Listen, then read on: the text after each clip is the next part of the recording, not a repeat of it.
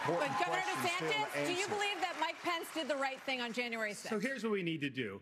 We need to end the weaponization of these federal agencies. But that's not I the will do that. That's not the question. I know, but here's the thing. This election is not about January 6th of 2021. It's about January 20th of 2025, when the next president is going to take office. I know what the Democrats would like to do.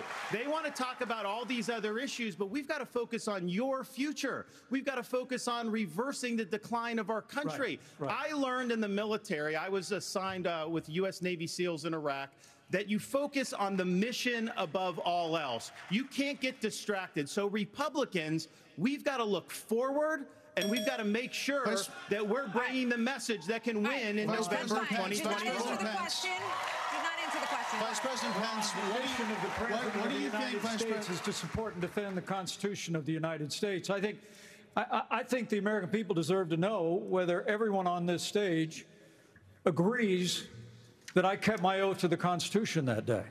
There's no more important duty. So answer the question. I've answered this before. So yes. Why are we?